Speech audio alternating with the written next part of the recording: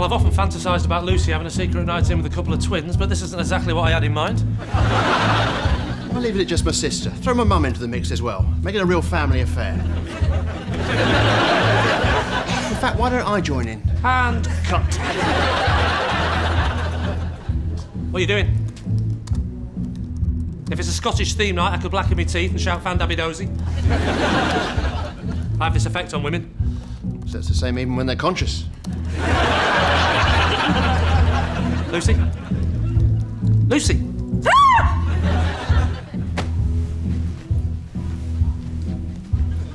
Wow. Now that is earwax.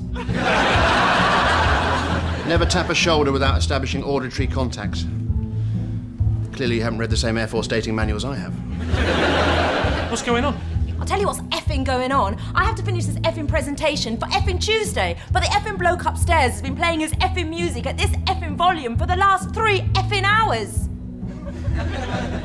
I'm not 100%, but I think she means... Not going out, not staying in, just hanging around with my head in a spin, but there is no need to scream and shout.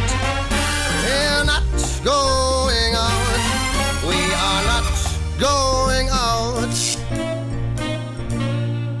Sorry. Oh.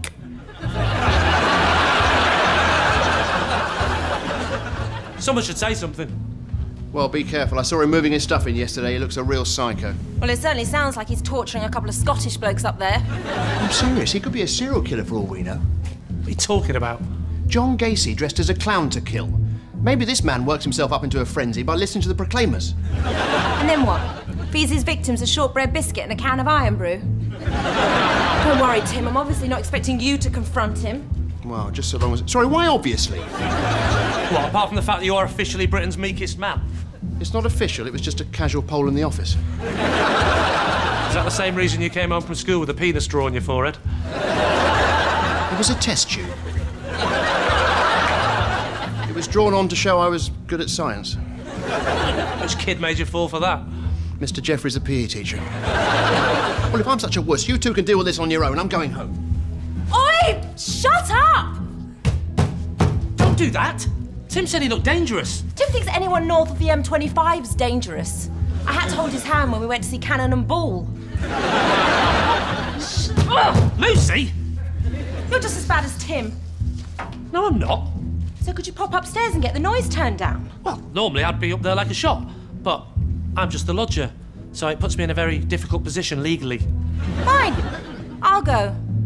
A young woman on her own, in the dead of night, confronting a stranger because the only man of the house won't do it. I'll make you a nice cup of tea when you get back. It's like rock, paper, scissors, isn't it? I rent, he rents, paper versus paper. But you own, he rents, scissors versus paper. How'd you beat someone with paper? I don't need the full demonstration.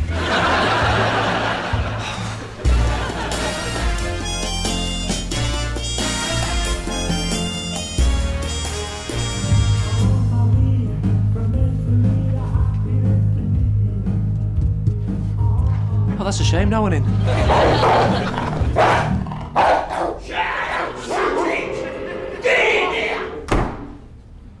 Looks like I'm not going to be meeting the wife, then.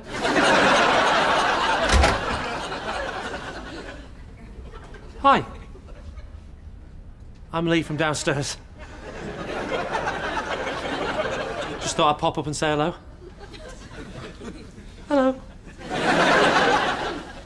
Also, I couldn't help but overhear the music, and I just wondered if there's any chance you might consider turning it down a smidge.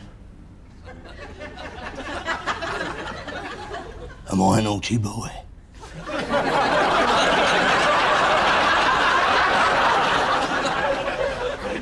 Sorry? Am I a naughty boy? Is that what I am? A naughty, naughty boy. Who needs a spanky bumper? Is that what I need? A naughty, naughty spanky bumper? I mean, God, no. You don't need any Bum. I mean, who am I? I know exactly who you are. You're downstairs, Lee. I know where you live and everything. Yes, I did say that, didn't I? My mistake. I'm actually upstairs Tony. And like I say, who am I to tell you what to do? Who died and made me God? No one. No one died. Please, God, no one die. I come here, interrupting your Scottish theme-based dog obedience classes. You play your music as loud as you like. I'm not your mother. My mother's dead. You don't run a motel with her, do you? Bye.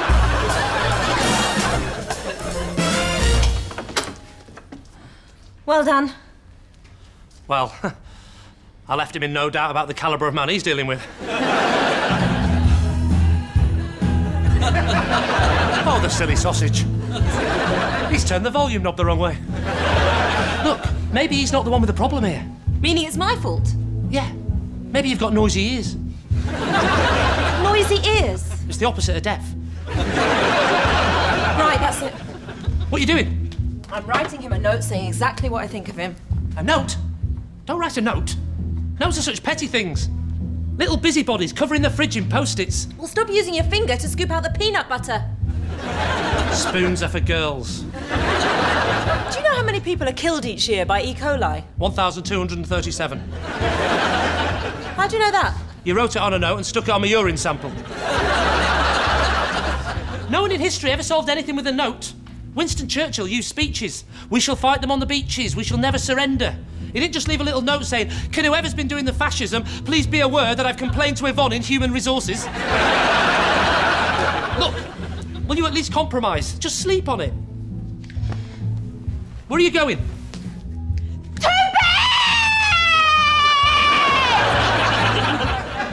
Sorry, was that a bit loud? I find it hard to tell with my noisy ears.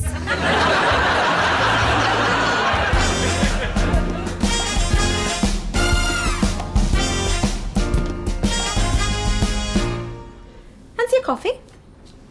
You seem like you're in a better mood. Yeah, well, things seem different in the morning. See? I told you. Yeah. Especially now I've been upstairs and left him a note. I'm getting another Post-it for that, aren't I? You said you'd sleep on it. I did. I slept on it, and then I did it. That's not what sleep on it means. Sleep on it means sleep on it, wake up on it, have a bit of breakfast on it, then shower, potter around for a while, and have a nice long chat with me before doing anything about it. On it.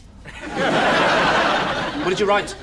I just said your music is occasionally a little loud, so would you mind turning the volume down to a slightly more acceptable level? You noisy prick. God!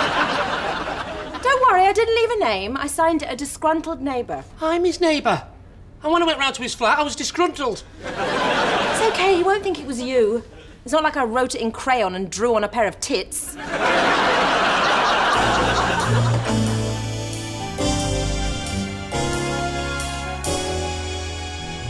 Are you afraid he might hurt you? Hurt me? Tim, I'm afraid he might rape me. You didn't hear him. Do I need a spanky bum bum? I haven't unclenched me cheeks for 24 hours. You should slap the ponce. What? Knacker the tart up the old brass monkeys. Warn him not to squeal to the fuzz. It's street talk. What street? The street that Chaz and Dave live on? You wouldn't talk like that to the guys I've been hanging out with. I've started weight training. I wondered why you were so red and sweaty. I thought someone had finally told you how babies were made. I'm sick of you like calling me a wimp, so I've joined a gym. And not one of these modern ones either. A proper boxer's gym. Weights, punch bags, skipping ropes. I bet I can guess which one's your favourite. You're a bit self-conscious for stuff like that, aren't you? No, I'm not. Tim, you go swimming in a girdle. It's not a girdle, it's a lumbar support. It makes my spine stronger. You should get one yourself, Yellow Belly. I'm not a yellow belly. In fact, I'm going round to see him again now. Good for you. Make sure you mash him up well so the filthy scum don't sing no more. If you must know, I'm buying him a housewarming present. I'm a lover, not a fighter. I wouldn't tell him that.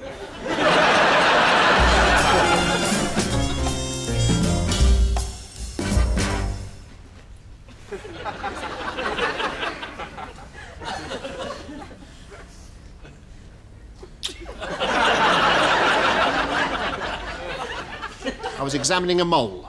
I'd hate to see how you check for testicular cancer. All right, I was checking if I was making any progress on my guns. Guns? It's what we call them down the gym. What are those? These are Russian AK 5mm assault rifles. It's what we call them down at the flower arranging class. Are they for mental Mickey? Yeah. Are you trying to shut this bloke up or sleep with him? Either way, you won't be able to walk afterwards. I've just been up to see him, actually, and he didn't lay a finger on me. Really? Yeah, he wasn't in. The woman next door said he won't be back till very late on Sunday night. Probably digging a grave to go with those flowers. Who are they for? Your boyfriend upstairs? You big wuss? No. They're from him. For you. I've just been up to see him, have a word with him. I said my flatmate Lucy's got some important work to do this weekend, so keep the noise down. What did he say? He said, send my apologies to your flatmate and give her these. What, he'd already bought them? Well, he upsets a lot of people. He has them ready to go. Could have been worse. He could have been really callous and nicked them from the scene of a traffic accident. That was ages ago, and it was Mother's Day. Well, it's a start, I suppose. At least I can get my work done. Thanks a lot. It's really appreciated. Oh, look, they've gone in the bin with the £2 book token, the giant Toblerone and the jumbo box of Lillettes. She's difficult to buy for, all right? How can you lie like that?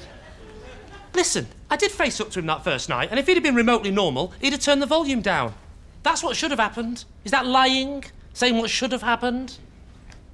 Yes, it is. Now, if I can just get that note back before he reads it, everything will be fine. And if I wake up tomorrow as a 3-foot black midget, I could remake Different Strokes. We can easily get it back. Oh, we now, is it? You've changed your tune. You think you might need these babies to help you out? What for? To show him what a sock full of cottage cheese looks like? You're just the lookout.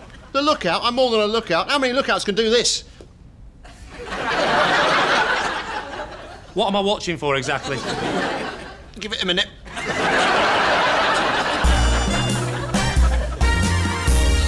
Some people say the nuclear reactor is the most significant invention in human history. Others, the internal combustion engine. But these people clearly haven't seen Lee's patent-pending, brush your teeth while hanging your coat, incriminating note removal device. Well, they laughed at Robert Louis Stevenson when he invented the steam engine. I'm not surprised. George Stephenson had invented it 2 centuries earlier. Are you nervous? I'm scared of nothing. Not surprised, look at you. You're going to live forever. You're going to learn how to fly. I've come straight from the gym. Anyway, it's important to be ready for action. We need to get in, get out, no messing. Bish, bosh, bang, boom, poof. Listen to you, Andy Pandy McNab. Why does this toothbrush have your name on it? Lucy wrote it on. Why? Because I sometimes accidentally use hers. Do you know saliva has more germs in it than urine? It would have been less disgusting if you'd weed on it. I'll pitch it to her. This should be a doddle for me. Reminds me of when the fairground used to come to town. What, the hooker duck stall? No, I used to break into cars. Oh, damn. Lucy's written it on a post-it note and it's stuck to the rug. Stand back. If you want a post-it note unsticking from a rug, leave it to a real man.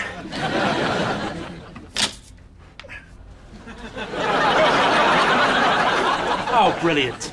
You broke the toothbrush off now, you pillock. Don't worry, you'll get it back. It's got your name on it.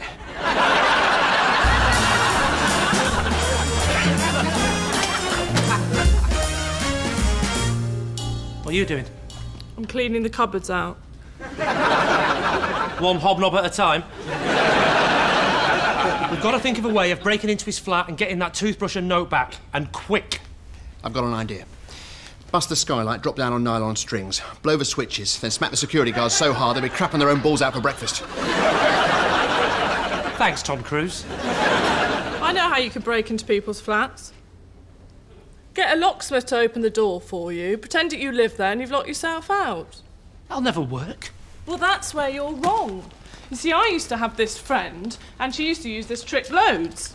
You see, a long time ago, my friend was going out with this guy, but he kept pretending that she wasn't, so she had to follow him everywhere he went just to remind him. You mean she was stalking him? No, it was not stalking. That's all just double standards, isn't it?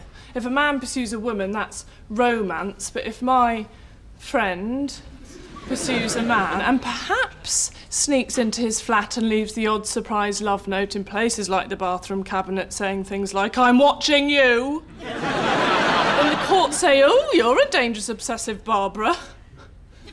I mean Mrs. Barbara. Mrs. Hannah Barbara. Anyway, the point is it works, trust me. Even with the restraining order.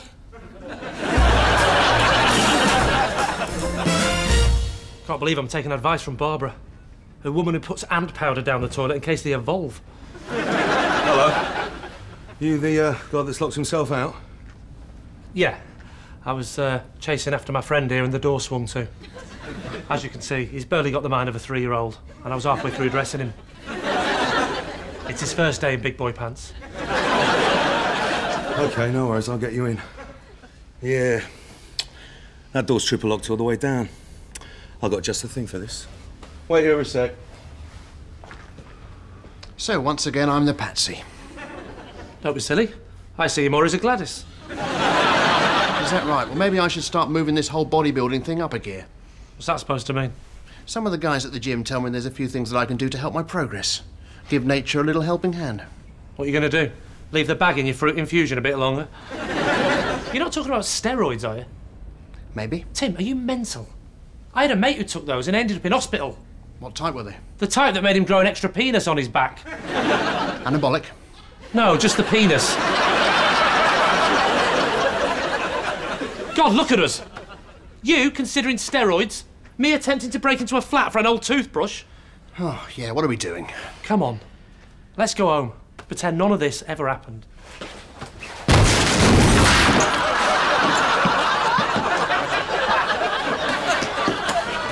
Just needed to get a run-up. Well, you see, I could have picked it, but it would have taken ages, and what your friend being a nugget short of an Happy Meal. Just thought, better get you in.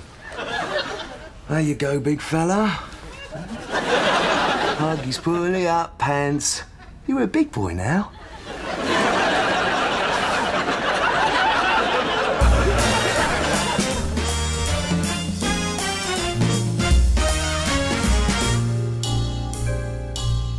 We're going to have to leave town. You can't spend your life running. That's rich coming from a man dressed as a Duracell bunny. Anyway, I'm not scared. I can be tough when I need to. After I've spoken to him, he'll know I'm connected. What to? Broadband? I've got an idea.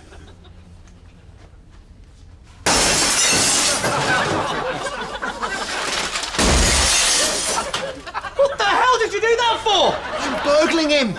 Oh, I see. You're burgling him. That makes so much sense now. Just one question to clarify. What the hell did you do that for? The only explanation for the door is a break-in. I'm making it look convincing. Yobs want money for drugs. They trash the place, then off they go to spank the dragon. Sorry, am I supposed to be picturing drugs, joyriding, or wanking? Have you got any better ideas, eh? Come on, I'm listening. We could have said we smelled gas, and we smashed his door down to stop his flat exploding. Oh, yeah, I suppose that could work. Well, not now. What kind of gas explosion makes just the telly smash? Maybe it happened already, steady cook. Oh, well. As my old nan used to say, if you can't beat them, what's the point in having grandchildren? It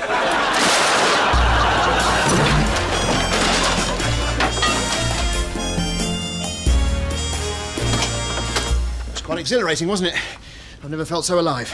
Yeah, but don't get used to it. He's back soon. Don't worry, we'll get away with it. Do you reckon? Of course. He comes home. Oh, my door. What's happened? I've been broken into. Yeah. Could have been anyone. It's a completely random burglary, isn't it? Of course it is. In a secure block. 10 floors up. In broad daylight. Where the only person affected is the nut who's fallen out with the downstairs neighbour. Tonight on a very, very short episode of Columbo. Still, as long as the burglars were wearing gloves. Oh, God, we're going to prison. I don't want to go down. Don't worry, some days it might just be cuddling. I've got it. Hit me. Don't hit me. We'll rob every other flat in the block. I've changed my mind. Hit me. That way, the neighbour won't think he's been singled out. We can't rob 60 flats. We barely managed one. Well, we'll just do 1 or 2. Like whose? Mrs. Evans downstairs. She's 80 and partially blind. Exactly. How's she going to catch us?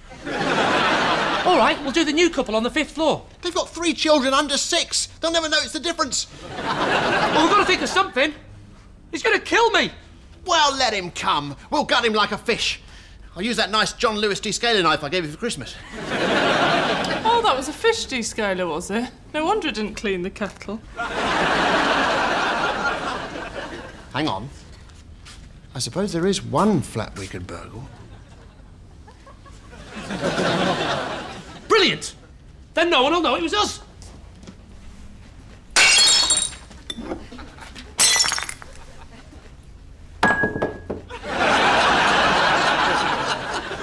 The one time.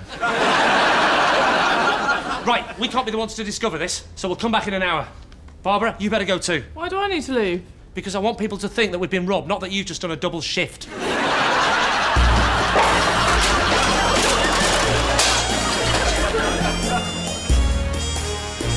Now, don't forget, when we get back, the police might be there, so you've got to act surprised. So now you want me to act? Well, if we're going to be a bunch of girls about this, why don't we put our hair in pigtails and wear flouncy white dresses? Because it's not your 25th birthday party again. It was an Alice in Wonderland theme, and I am not that guy anymore. Tell me about it. The last few days has been like watching Richard Bryars murder a hooker. Right, show me your best surprise face. You've just found out you're the victim of burglary. I said burglary, not buggery. Try and be method about it. Remember the last time you found a hole in one of your socks? Perfect. Now, what did you do with them? I was up half the night with a darning needle. I mean the toothbrush and the note. What do you mean, what did I do with them? I thought you picked them up. Tim, are you telling me we did a pretend burglary for nothing? No. We did 2 pretend burglaries for nothing. Oh, God, he's going to kill us when we get back. Well, actually, I was thinking of going straight back to my place once I finish this drink. Oh, here we go. Leave me to face him, you gutless wimp. You what? This is your fault for smashing up his telly. I'll smash you up in a minute. Go on, then. I said in a minute. Yeah, you can talk the talk and you can walk the walk. But can you talk and walk? Right, I've had enough of this. Sounds like my wimpiness needs a helping hand. Are they steroids? Yeah, I got them from a bloke at the gym. They're going to be like Energon to the pterosaur. What? Transformers, from the original TV series, not the film. That was a disappointment. Tim, don't be an idiot. Well, yeah, and you're going to stop me, are you? Well, if you fancy your chances, bring on the thunder, little man.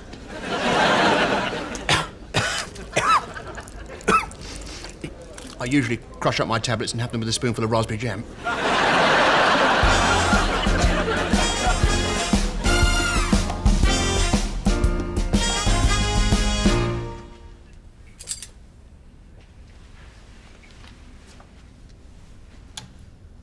Lucy? Lucy? Evening. Well, that's now my surprise face. How did you get in here? Did you just smash the door down? Because if you did, that would be perfectly acceptable and understandable between neighbours. Have you got something to say to me, Lee, from downstairs? Please, call me upstairs Tony. Oh, that's right.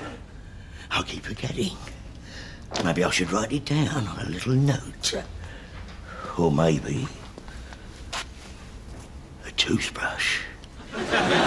Probably not a good idea. It might get nicked and placed at the scene of a crime that you couldn't possibly have committed. Oh, look. We've been burgled too. If you have, I wouldn't know. Do you know what I'm going to do with you? I'm going to cut your knob off and staple it to your head. So everyone will know you're a dickhead. I could just tell them. You're a dead man.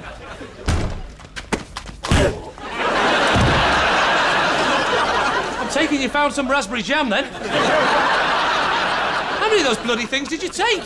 Let's just say there's a Bulgarian weightlifter somewhere who can't lift a feather. I knew you wouldn't let me down. What are friends for? Come here.